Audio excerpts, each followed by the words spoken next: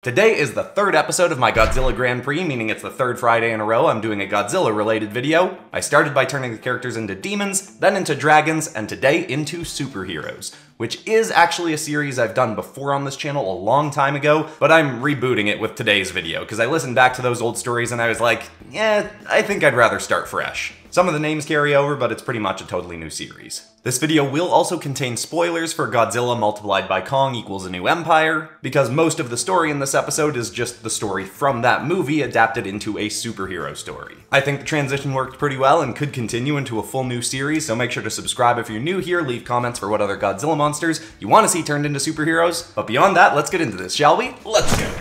Hit like if you want, subscribe if you feel like, but either way, enjoy the show. While superheroes obviously spend much of their time and energy thwarting the actions of villains and criminals, it's also not completely uncommon for different heroes to have clashes with one another. One of the most famous examples of this occurred recently between the heroes of neighboring cities. One city, the wildly advanced and world-renowned Kaitoho, a hotbed for new technology and innovation. The other, the island city of Skullpolis, fairly modern as far as cities go, but more tied to honoring the traditional ways of the native people who'd first lived on the island. Kaitoho is a port city, and the island Skullpolis is on is connected to it by ferries and a bullet train. But one person who was not welcome to use either of those to come to Kaitoho was the resident hero of Skullpolis, Willis Mirian, better known as Giga Kong. You see, he'd taken over as the hero of his city after his parents had been killed by one of the most powerful and notorious local gangs, the Skull Strikers, who Willis eventually got under control and imprisoned in the Hollow. That was the name of the prison that sat in the waters between Kaitoho and Skullpolis. But a while after getting many of the villains in his own city under control, he started to notice that Kaitoho was getting more and more overrun, and he thought it was because that bustling city's own local hero, Ishiro Tanaka, aka AlphaZilla, wasn't doing his job. You see, AlphaZilla was not just a hero to his city, but a global one. He was one of the strongest heroes alive and could travel through water at well over 1,000 miles per hour, making him able to get to and help out in global villain incidents quite readily. But Giga Kong was starting to notice that the more time he spent globe-trotting, the more chaotic his home city was becoming. Giga Kong went to Kaitoho to try and talk some sense into AlphaZilla, telling him that he had to take better care of his home turf. But when he'd barely made it to the port, AlphaZilla arrived to send Kong home. See, Zilla had had many clashes with Kong's parents back in the day, so in turn he'd already decided he wasn't a fan of Willis, and certainly wasn't a fan of a newer, weaker hero trying to tell him what to do. They had a brief dust-up right there in the port, with Zilla thoroughly trouncing Willis before sending him home. You see, Willis's powers were fairly basic, just mid-tier super strength and agility, leagues behind AlphaZilla's powers, but that also meant Willis had spent far more time training and honing his mind as a tactical fighter.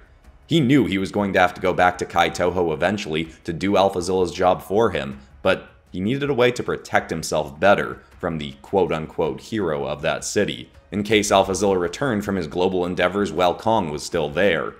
Using research notes his parents had made on AlphaZilla, in case they'd ever needed to take him out, Kong developed an axe that could absorb the radioactive blasts Ishiro could shoot.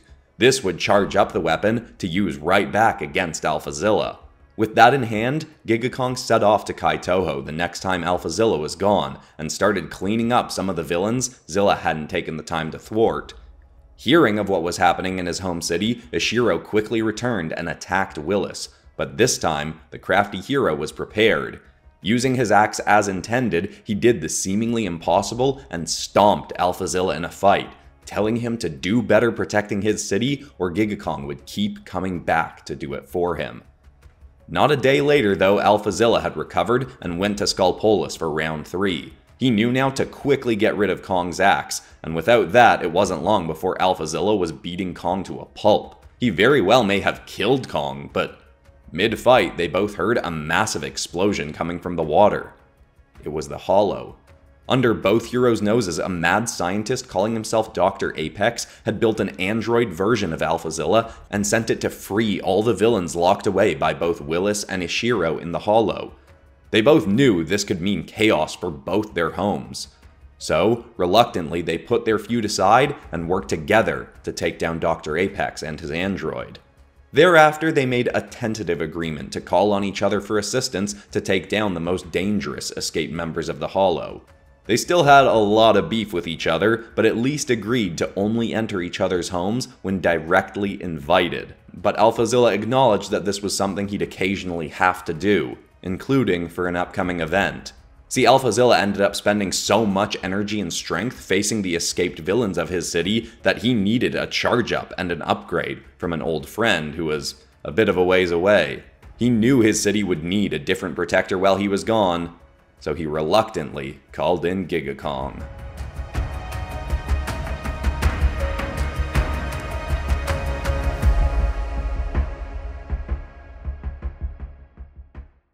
Giga Kong had managed to recapture much of the Skull Striker gang, aside from their leader, and was on to tracking a flying villain he'd bested before named Camazot, when AlphaZilla came to him. Ishiro told Kong that he needed to leave his city for a week, and grudgingly asked Kong to keep an eye on it for him. Willis agreed, in spite of the fact that, along with many villains still rampaging through his home, a very inexperienced young hero, calling himself Ape Scrapper, was causing problems in Skullpolis.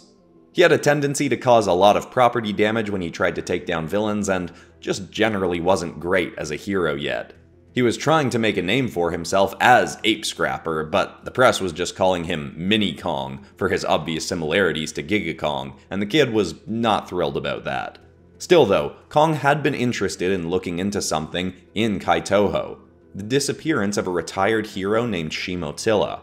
She was one of the few heroes whose power rivaled AlphaZilla, but she'd hung up her supersuit decades ago. Like AlphaZilla, her powers made her aging far slower, so she was essentially still in her prime and could have taken up hero work again, but hadn't in ages. And the fact that she was still so powerful made her sudden disappearance all the more concerning.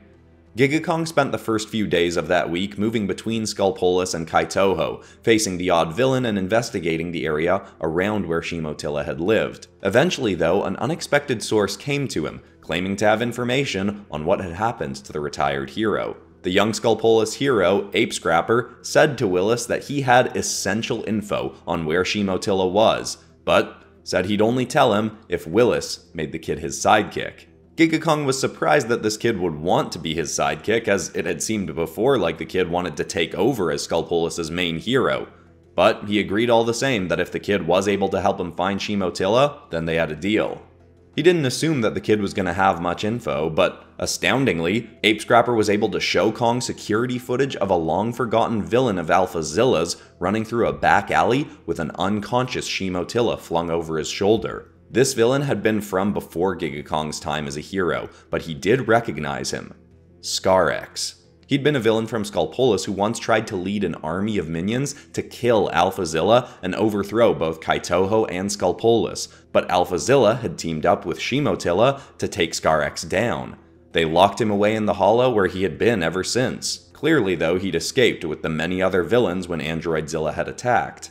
Giga Kong was then going to call up his most reliable informant and occasional errand boy, a small-time hero named Doug, to look more into this footage, but before he did, Ape Scrapper also claimed to have an unusually specific lead on where to find Skar King. So, Giga Kong cautiously followed along. The kid was taking him to a set of caves that could be accessed through the abandoned subway systems in Kaitoho, but on their way they had to pause the mission to take out a villain called Aquatine. She was a viper-like villain who usually stuck to the waters between Kaitoho and Skullpolis, but must have come to hide in the subway systems to avoid getting caught by the heroes. Giga Kong could have bested her quite quickly, but he took the opportunity to show Ape Scrapper the ropes of fighting a villain like her.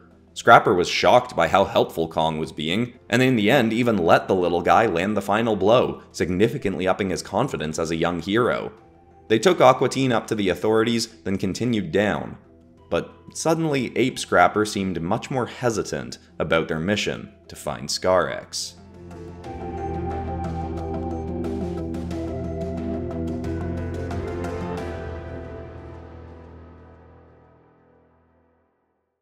Meanwhile, AlphaZilla had swam out to meet an old ally of his called Tiamat. She didn't have quite the same strength level as AlphaZilla, but there were many similarities between them. including the type of radioactive energy that could fuel both their powers. Tiamat wasn't tied to any specific city like AlphaZilla or Giga Kong, but spent much of her time on a private boat in the open ocean, often near the Arctic Circle. For some time now, she'd stationed herself there to help wrangle any heroes and villains that took the lawlessness of the open oceans too far. This was something that the Superhero Corrections and Placement Foundation was very grateful for, as they'd had a difficult time trying to track down and control the villains of the seas. AlphaZilla showed up to her boat and called in an old favor. See, Tiamat had actually started out as a villain before she was even on the Foundation's radar. She had actually attempted to kill AlphaZilla to make a name for herself. Their fight hadn't gone as she'd hoped, though. They were both very proficient underwater, but Tiamat was even more so than Zilla, so she thought she had the upper hand. She created explosions of electricity underwater, could move even faster than a Shiro, and she could spawn clouds of ink that she could see through, but her opponents couldn't.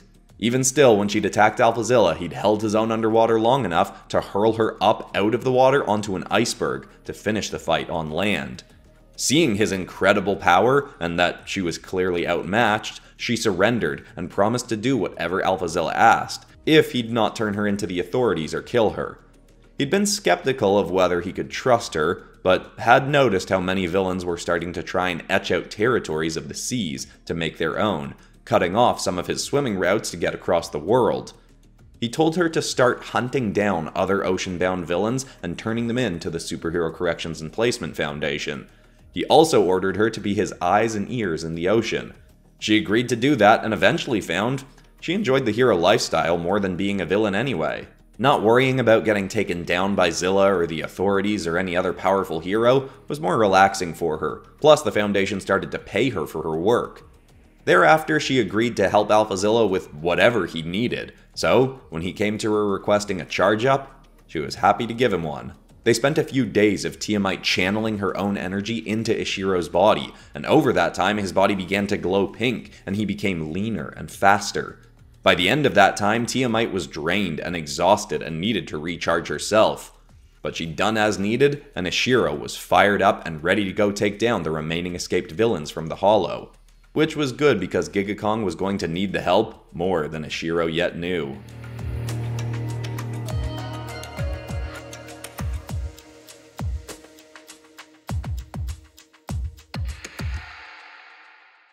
Giga Kong and Ape Scrapper had gone farther down into the subway tunnels to a set of dugout caves, but before they reached the path's end, Scrapper stopped Willis. He confessed that a week ago, he'd followed some goons that had been hired by Skar and was going to try and take them out himself, but then they'd captured him and brought him to their villain leader. Skar had told the kid that he had a plan to take over both Skullpolis and Kaitoho, and that the kid could either die right then and there, or he could lure Giga Kong down into the tunnels to be killed. If he did that, Skar would let Scrapper continue to work as a hero under his rule. Scrapper had taken the deal, but was obviously now second-guessing the decision and didn't want Kong to die. Willis thanked the kid for admitting what he was doing, but continued down into the caves anyway, stating that he could beat Skar and end all of this, not heeding the boy's warning that Skar had a secret weapon. Kong reached an open, carved-out lair where a few dozen minions were prepping weapons and training. Kong leapt into the center of the lair and called out for Skar to reveal himself. The villain did so, joining Kong in the center of the lair, twirling his whip. He told Kong that had he and AlphaZilla fought him and his forces together, maybe they'd have had a chance of stopping him, but getting to fight the two cities' heroes one at a time meant there was no chance his plans could fail. Giga Kong didn't see a loss as likely, though. He attacked Skar and the villain did fare better than Kong expected, but Willis was able to land far more hits than his foe and get him dazed and stumbling back. Though Skar didn't seem to mind. He tapped a glowing blue watch he wore and said he'd let his reluctant ally finish Kong off.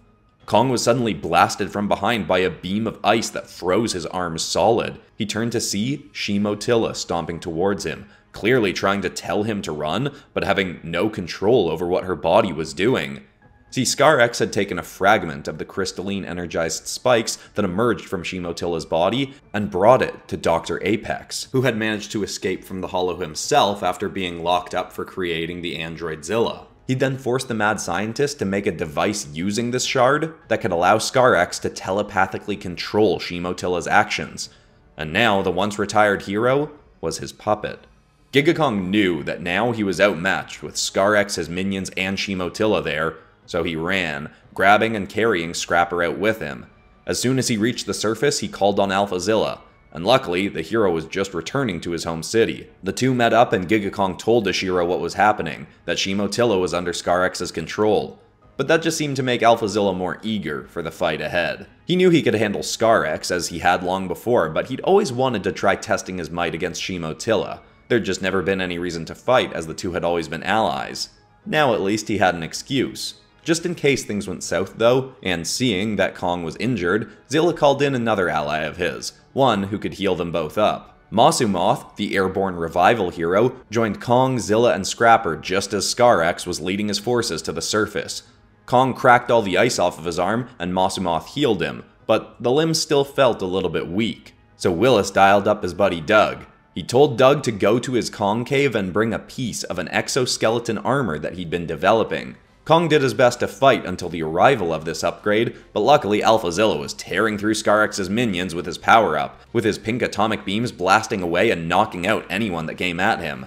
Any of the weaker foes, that is. Skar sent Shimo-Tilla right after Ashiro, and attacked him himself as well, with the two having a fairly easy time laying out the charged-up hero. Skar used his whip to hold back Zilla's arms as Shimo-Tilla laid into him with incredible strength, then froze half his body in a block of ice. The cold wasn't nearly as harmful to him as it could be to Willis, but it could still keep him from moving much. That is, until Kong finally leapt in with his upgraded arm and smashed away the ice with one hit. A four-way battle ensued with the city anxiously watching on. Skar forces seemed like they were gaining the upper hand for a while, until Shimo-Tilla just stopped attacking. She turned to Skar and sneered angrily, saying, "How dare you try to control me?" He looked down at his arm to see why his watch wasn't working, but it was gone. He darted his head around until he saw that Ape Scrapper was dangling it in the air a few meters away, having snatched it off the distracted villain's wrist. Before Skar could come at him, the little hero smashed the watch on the ground, shattering it to pieces. There was no controlling Shimo-Tilla now. She immediately froze Skar in a block of ice, then helped Giga Kong, AlphaZilla, and the brave little Ape Scrapper finish off the rest of the villain's goons.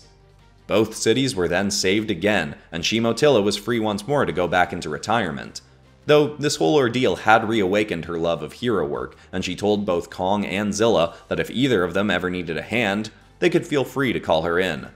The whole event also helped pave more friendship between the heroes of Skullpolis and Kaitoho, and they agreed to start tracking down more of the escaped villains from the Hollow together. Of course, with Kong also now bringing along his new sidekick, Ape Scrapper.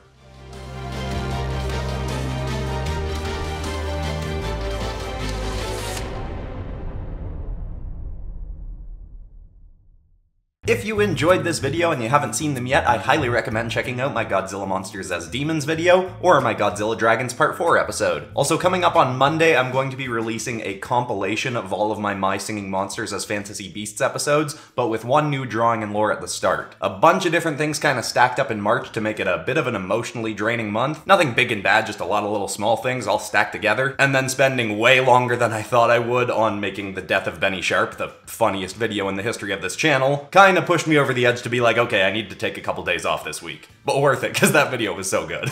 But after that, I've got some fun stuff coming up, including the release of some original stories of mine called Vigilance, but I'll probably explain that more later. And besides that, that's all for today, except of course for ending this video on some kind of positive or inspiring note, and the thought I want to leave people with today is a quote from an unknown source. And that's that you should get in the habit of asking yourself regularly, does this support the life I want to create?